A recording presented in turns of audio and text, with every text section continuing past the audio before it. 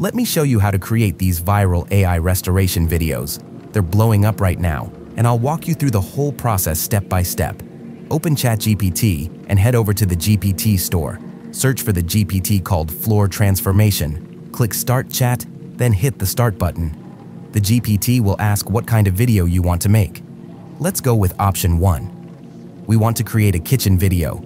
It will give you 4 image prompts for Nano Banana Pro and 3 video prompts for Veo 3. This part has to be done step by step. Copy the first image prompt from the GPT.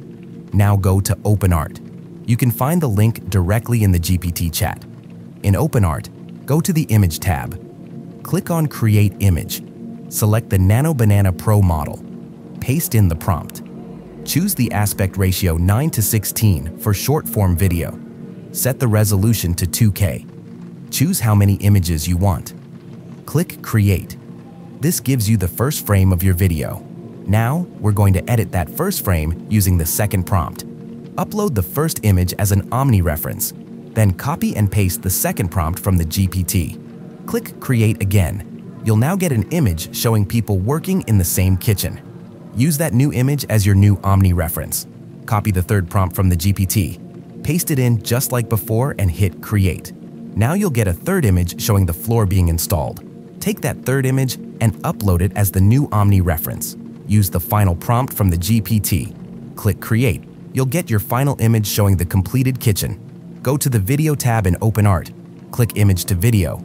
Choose the Veo 3 model. It lets you upload a start frame and an end frame. Upload the first frame and the second frame. Copy the first video prompt from the GPT and paste it in. Set your resolution to 720p. Set the aspect ratio to 9:16. Set the duration to 6 seconds. Click Create to generate your first video clip. Now repeat the process.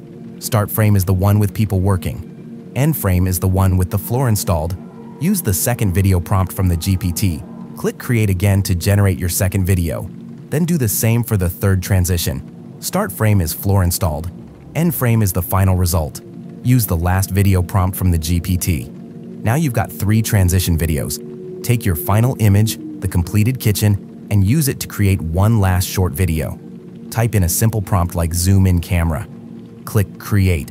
You'll get a nice drone-style shot. That gives you a total of 5 video clips. Download all your video clips and import them into CapCut. Place them one after the other. Now you've got a time-lapse video of a kitchen being built, with the floor being installed step by step. Thanks for watching. Don't forget to like and subscribe. You'll find all the links and tools I used in this video in the description.